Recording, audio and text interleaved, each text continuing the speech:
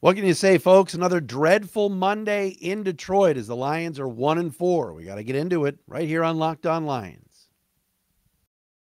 You are Locked On Lions, your daily Detroit Lions podcast. Part of the Locked On Podcast Network, your team every day.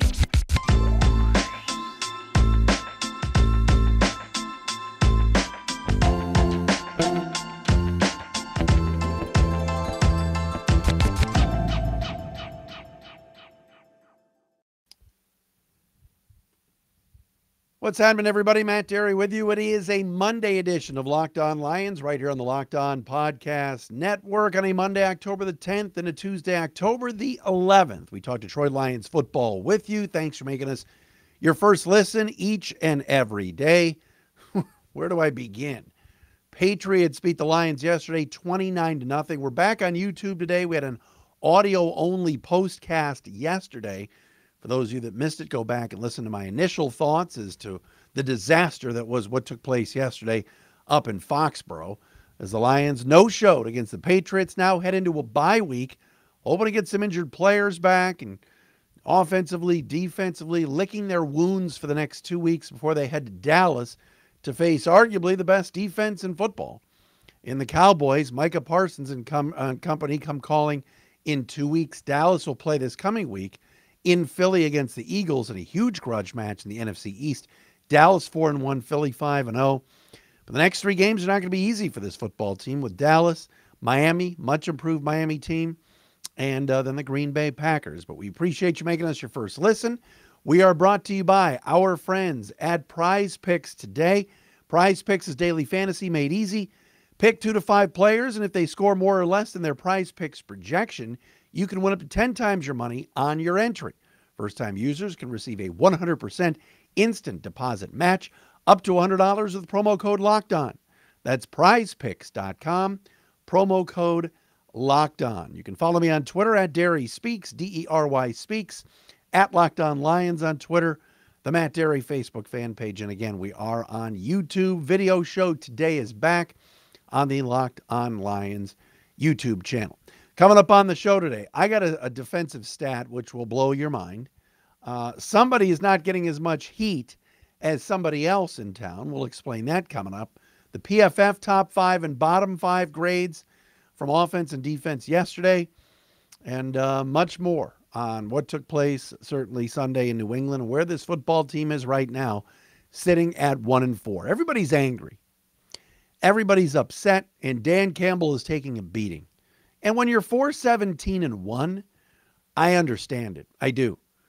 His 0 for 6 yesterday on 4th downs, the decision-making to go for it on 4th and 9 when you've got a new kicker and you got a 49-yard field goal and you're late in the first half and you need some points and you're only down 6-0. And then the play call on 4th and 9 took forever. The throwing on 4th and 2 short of the sticks, all of these things are on the coach. And Dan Campbell deserves some heat. And while Aaron Glenn's seat got a little bit hot over the last couple of weeks with how bad the defense has been, Dan Campbell's seat's starting to warm up a little bit. No, I don't think he's going anywhere. Even if the team finishes with 4 or 5 or 6 wins this year, I don't think he's going anywhere. I think they're going to win some football games. I think their schedule is still a little bit easier now. You look at the schedule and go, oh, start of the year, the Jets is a gimme. The Giants is a gimme. Now, all of a sudden, those 2 teams have winning records. Robert Saleh has that team at 3-2. Brian Daboll has the Giants at 4-1. So don't give me this stuff about it's a rebuild. It's going to take some time. Teams are winning right away. The Minnesota Vikings have a new GM and a new head coach this year. They're not a rebuilding team, but they're 4-1. And they're not even that great. The Lions cannot find ways to win. And yesterday, they got their ass kicked. They got absolutely pantsed by the Patriots.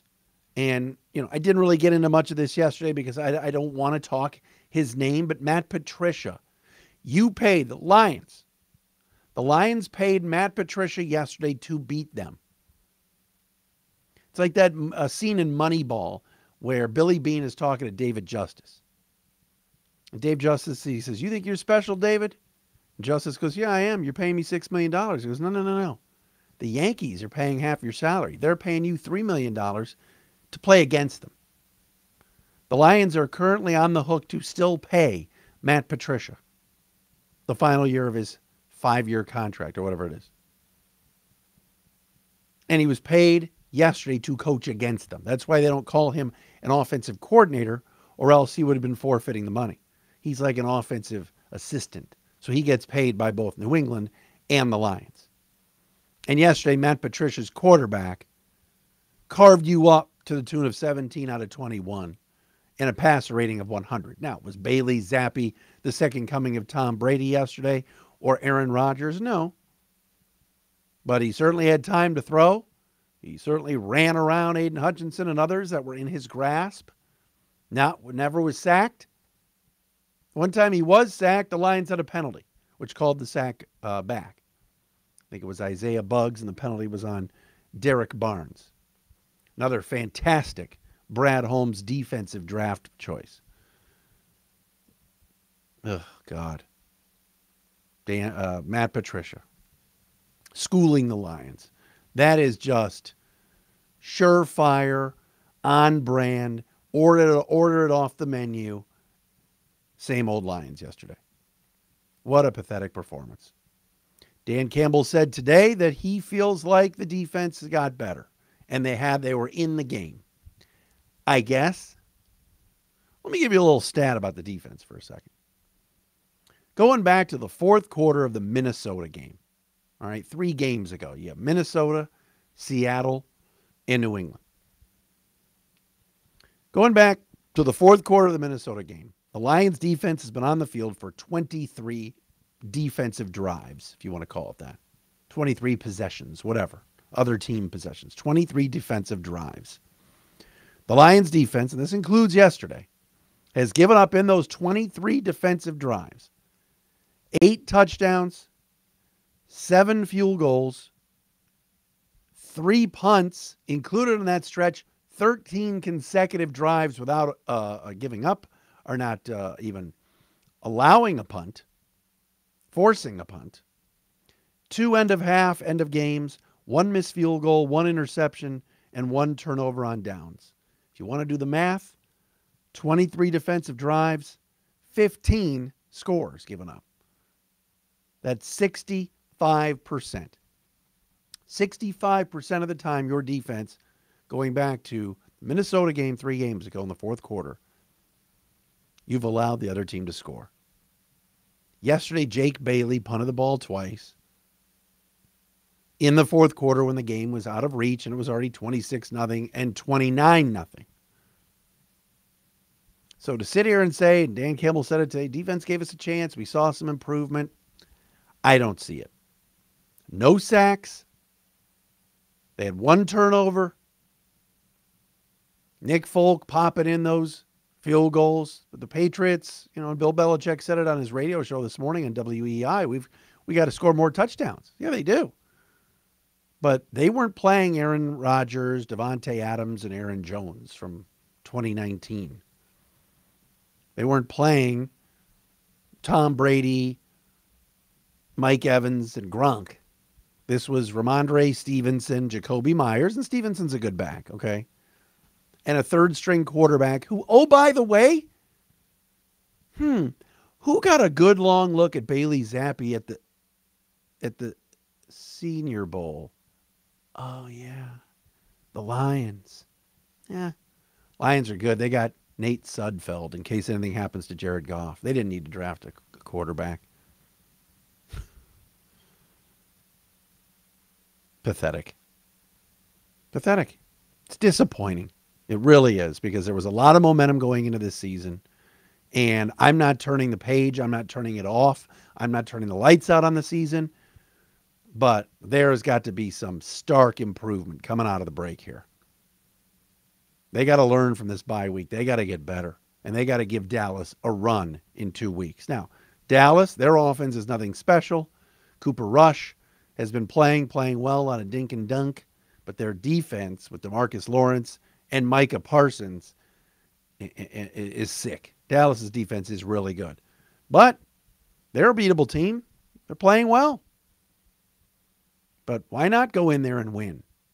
This league, you got teams turning it around with ease right now. Not with ease, but the New York Giants yesterday improved to 4-1 with pretty much the same roster and a new coach and beat the Packers yesterday, coming back from 17-3 down. Just throwing it out there. All right, coming up next, I'll get to those PFF grades, and I got to give a little heat. We got to put a little heat on Bradley. We'll do that coming up next as well. But what about our friends at PrizePicks? Daily fantasy, making entries on players, so much fun. Tonight, Monday Night Football. Who is playing tonight? I'm trying to remember. Isn't that a poor job by me to not be prepared to give you the background on who is playing Monday Night Football tonight? That is my fault, and that is horrible. Las Vegas at Kansas City. All right? Las Vegas at Kansas City. So, play a little PrizePicks tonight. Give it a shot. It's amazing. It is daily fantasy with any sport at any time, and you do some projections. Tonight, you can take Patrick Mahomes to throw for more than 320 passing yards. Derek Carr, under 300. Whatever the projections are, you pick 2 to 5 players. If they score more or less than their PrizePicks projection, you can win up to 10 times your money, excuse me, on any entry. No competing against other people. It's just you versus the projections available. PrizePicks offers this for the MLB playoffs as well. My Guardians are into round 2. Bring on the Yankees. Let's go. Entries can be made in 60 seconds or less. It's that easy. Safe and fast withdrawals as well. Download the PrizePicks app or go to prizepicks.com to sign up and play daily fantasy sports. It's fun. First-time users can receive a 100% instant deposit match up to $100 with promo code LOCKEDON. If you deposit $100, PrizePicks will give you $100 back. If you deposit $50, PrizePicks will give you $50. Don't forget to enter promo code LOCKEDON at sign up for an instant deposit match up to $100.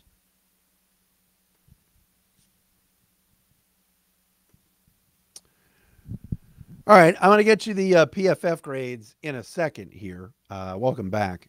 Let me say this about the Dan Campbell snark and people getting angry at him and the bitterness. I don't think he's going anywhere. Like I said, he's got a 6-year contract. Oh, by the way, the team released kick returner Maurice Alexander today. He got a game ball from me yesterday. He wasn't bad on kick returns. But they apparently think that they're going to get healthy at wide receiver with Shark and Cephas and others, hopefully coming back after the break, after the bye week. So that's probably why Maurice Alexander was let go. But Brad Holmes deserves some flack as well. Number one, this roster isn't good enough. When you're starting yesterday and Savion Smith is back with the team and he flew back with the team, thank goodness he's okay after the concussion yesterday. But when you're starting Savion Smith, Will Harris, players like that, that means your roster's not good enough. Savion Smith was cut before the season started. He didn't make the team initially. He was then put on the practice squad. He was mostly a cornerback during training camp in the preseason. And now he was starting at safety in place of Deshaun Elliott, who, by the way, was picked up in free agency by Brad Holmes. All of these changes on defense to try to get a spark yesterday didn't work. All right. Did the defense play better? Well, yeah. It's hard not to play any worse than they did 2 weeks ago against Seattle when they served up a 48 burger. So this roster is not good enough. And I don't know if, we're looking at Brad Holmes and going, all right, there's some guys here that he's drafted over 2 years that have done okay. Penei Sewell's a really good player. Amon-Ra St. Brown was a great, not good, great mid-round draft pick by Brad Holmes. But like I said yesterday, Jack Jones is a stud 4th-round pick, rookie cornerback for the Patriots. He's all over the field making plays. The Lions took Ifeatu Melifonwu in the 3rd round last year, and you don't know where he is unplayable right now. Is he a corner? Is he a safety? They don't even know. He has been beaten out by practice squad players, guys off the street who are playing more than him right now. Aleem McNeil was a pretty high draft pick. Levi Onwuzurike and all of these guys that Brad Holmes has drafted that aren't playing Levi, and Pascal. He's drafted a ton of injured players. Or a good handful. Malcolm Rodriguez, very good pick. But again, he's a part of a defense that can't stop anybody. And this kicking situation is a farce. The Lions had Matt Prater here. The new regime came in, and I don't know if it was Rod Wood, because Rod's had a hand in things, whether you want to believe it or not, folks. Brad Holmes, who it was, didn't offer Matt Prater a second year, and he bolted for Arizona. Whether you're rebuilding or not, you still need to put the ball through the uprights. You still have to have an NFL kicker, and the Lions haven't had one. The closest thing they've had to an NFL kicker under Bradley Holmes is Riley Patterson at the end of last season when he was money. Now, Patterson was bad in training camp and didn't make the team. Seibert was better. But Austin Seibert, has now been let go.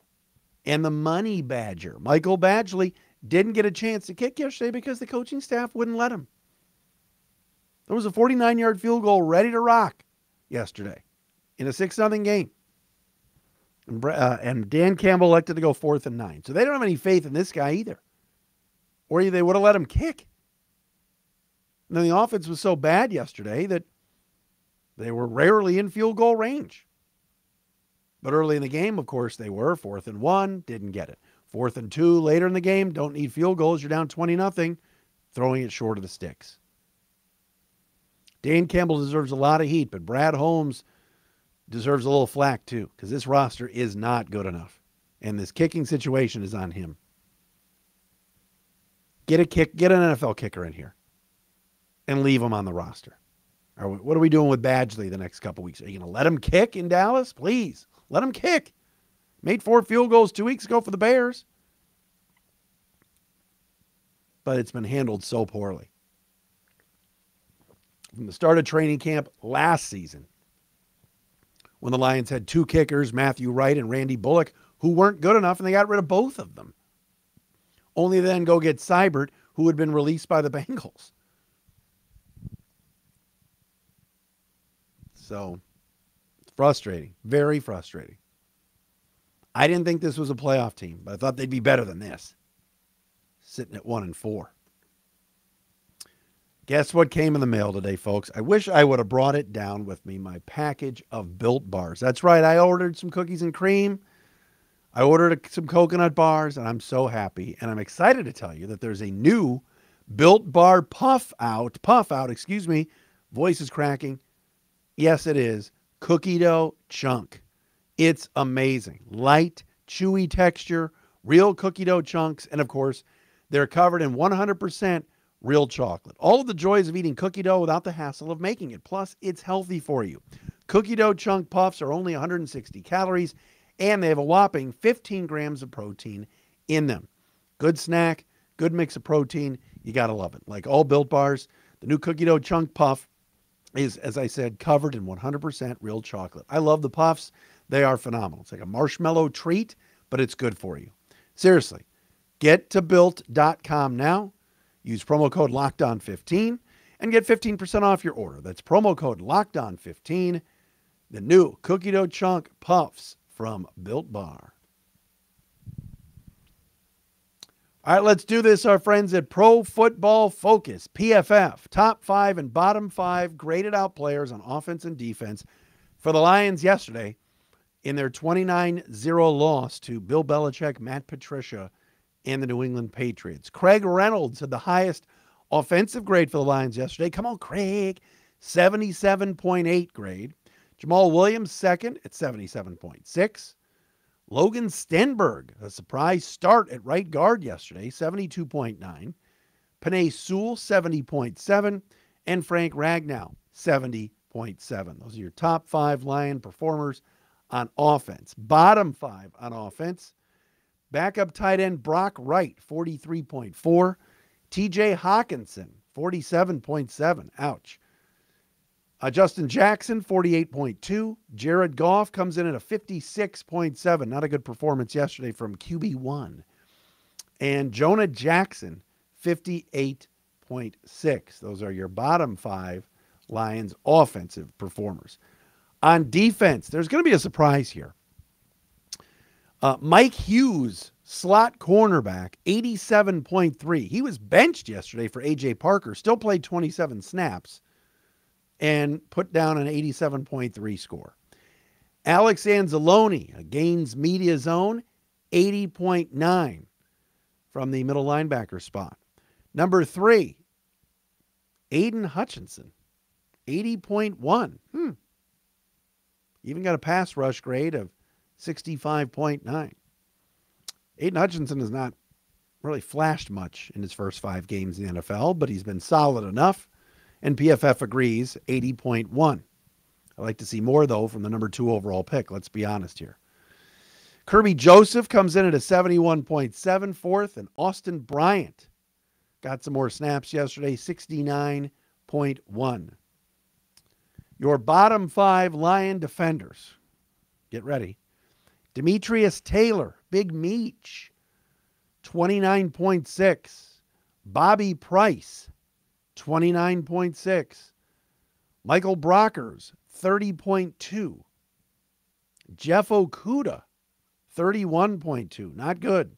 I thought that second pass interference call on Okudah was unfair. I thought that was good coverage. And Derek Barnes, who seems to be bottom 5 Derek Barnes every week, 45.7.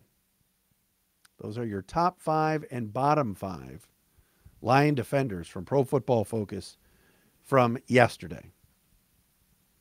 We'll see where this all goes. The Lions do need to get Pascal, Romeo Okwara, Jerry Jacobs, DeAndre Swift, Amon-Ra St. Brown. All these guys they need back. They need to get healthy. The bye does come at a good time. But I really thought they could beat Minnesota in Minnesota.